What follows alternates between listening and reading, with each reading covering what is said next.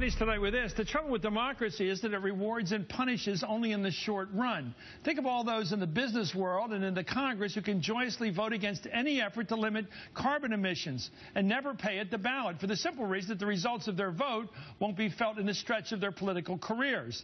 Think of all the good environmentalists who will get no credit in their political careers from voting their concern for climate change. Take the example of Miami. It's a great city, perhaps headed to be the greatest city of the Western Hemisphere, but for one problem. It is largely flat, most of it less than 5 feet above sea level. When the ocean rises just 3 feet, much of the city will fall below sea level. Over time, it will become an underwater city, a lost city, an Atlantis.